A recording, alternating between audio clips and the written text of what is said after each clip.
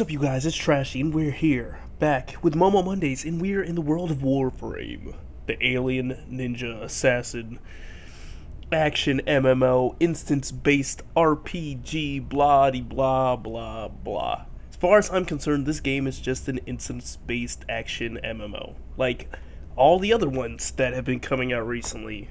Great. You know, you have a gun. That's the difference. No, I'm serious. That's about it. Let's go into settings. Look at settings real quick. You can change your regional. It's okay. There's a lot of settings here for such a fairly new game. They're still in beta, I believe. Can't remember the publisher.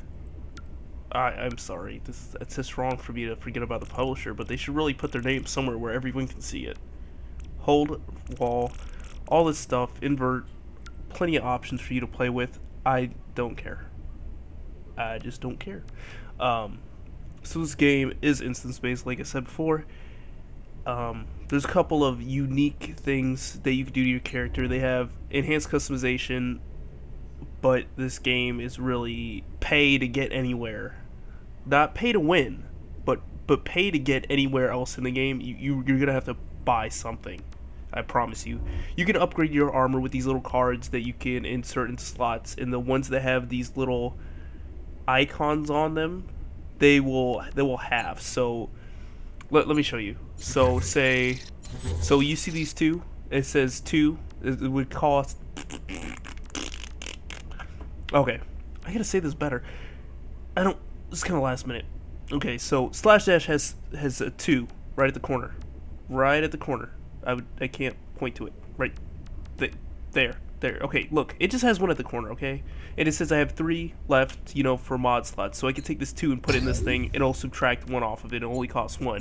Just with all the other mods, it'll cost 1 less, or whatever you want to say. And then you can apply and add more mods that may cost the exact same amount that the card says. All the weapons have their own separate customizations also. Each gun and each sword, they all have separate things. It's really just how it is. So there's platinum, and then you have the regular credits. Regular credits are in-game money, and then the platinum is out of game, you know, real cash. Costs a lot of money, too much for me to care about. I'm all about the free-to-play. You know, if you give me this, you know, for cheaper, I'll take it. I will take it. But if not, you're gonna be a punk about it. Then I don't want it. I have 3 things in my inventory. Boop, boop. Sentinels don't have any, you know, that kind of stuff. They changed the HUD recently, and I like this one a lot better, actually.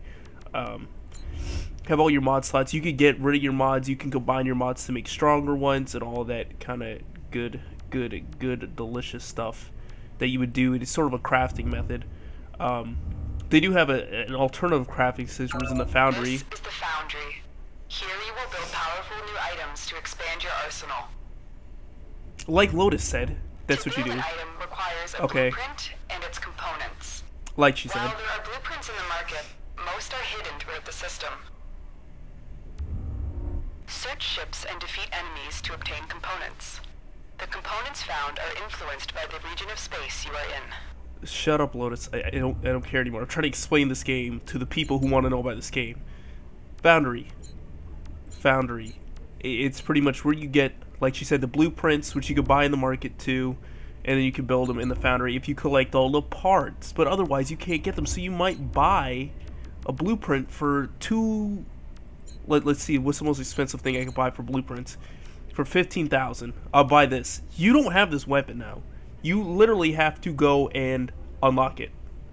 You have to go find all the pieces, which might be in different areas of space, or might be out through the entirety of space, and you'll never find some of the parts, because some of the bosses don't even drop the parts as often as you like them. You'd have to play that map over 100 times just to play the thing. Like, are you serious? I don't want to do that. Also, the HUD's kind of clunky, where you have to go back to this map, even though you're online, to actually play in anything. So you have to unlock slowly as you go. So I guess we're in Venus, so we'll just click on the next. Oh no, we're at Mercury. I just haven't played this game, to be honest. So let me click on that. Why can't I play? Can I play? There we go. and then it lets me in the game. Because this HUD is just so clunky, I hate it. I joined Filipina Joe, and we're gonna get into this match because you hot join matches instead of actually being inside of a match, you know, to start off with. And sometimes there won't be even people playing, so it doesn't even matter. Now I'm playing with 3 people. That's always fun. Let's get into it, because I pretty much covered everything else, and I feel like the volume is super loud, but it probably isn't at all. I guess the match has started. In these crates you can find affinity. And affinity helps you level up your armor, so that you can have more slots and blah blah blah blah blah. Keep going. Nobody knows you're here. Oh, they don't, do they? Well, I'm just gonna, you know, steal all this stuff. I do enjoy one thing in this game, and that is the movement. The movement is so much fun. It is ridiculous. You can slide and then jump and then do flips and then shoot, all at the same time. And you go,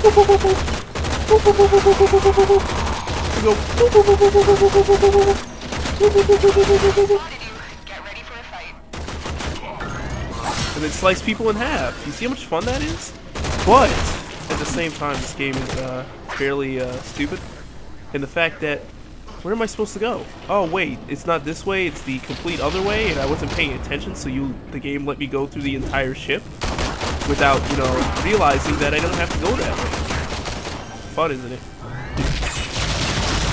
Whoa, whoa, and this glitch. See that? The gun is shooting me, there's no one there, but there's a gun still going off, shooting at me. And that's always the fun times, I promise you. And you know what else is fun? When you start doing a mission, and then you get kicked from the game. You get kicked at the end of the mission, and then, you know what, you can't do anything about it. Because now you have to go do that mission again with other people that you don't necessarily want to do that mission with. And I'm not saying it's not entertaining to, you know, do the mission multiple times even though you've already done it. But it's also just fun to enjoy the game when you feel real smart about it. I guess they've implemented something called nav coordinates, which I have no idea what those are. I haven't played this game in a while since the last update, so this is a beta version, so I might revisit this game. This guy's dead. Heal him up.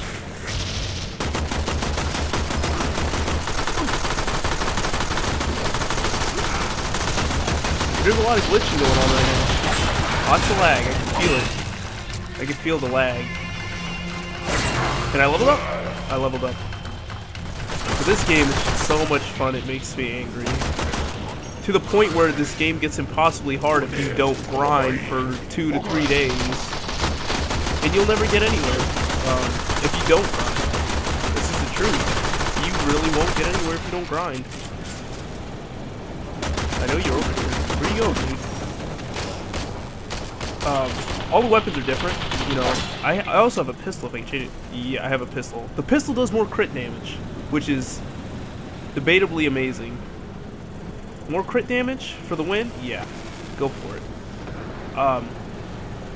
There's several different kinds of missions where you have to defend. This one's a hunt mission where you have to just eliminate everyone in the ship. You also have special abilities which you can move around with the mouse, and they're hot bind with T. So if I could do it right here, I'll show you my. Oh, I missed it. Okay, but that's like a dash thing that makes you immune to damage for a short amount of time. You know, gives you the buffs you need to whoop it. And you can't be black. I'm sorry, but you have to buy the color black to use for your character, unless you're Excalibur, which is the first character.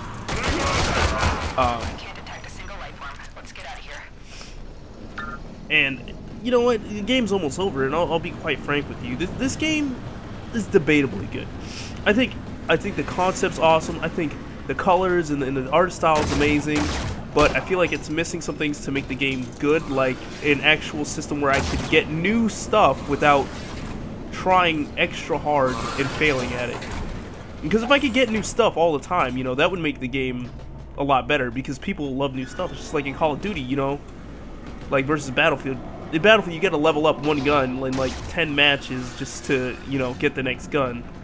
And in Call of Duty, you know, you can play like a couple matches, get to level 10, and get like 4 different new guns, and keep leveling up. And I think that's that's really important in most any kind of shooter at all, is that you can keep leveling up and keep getting new stuff, and you're not going to be bound to just one item like you do in this game.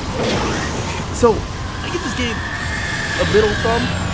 We're going to be improved greatly, but otherwise it's pretty crap after the first, you know, couple days.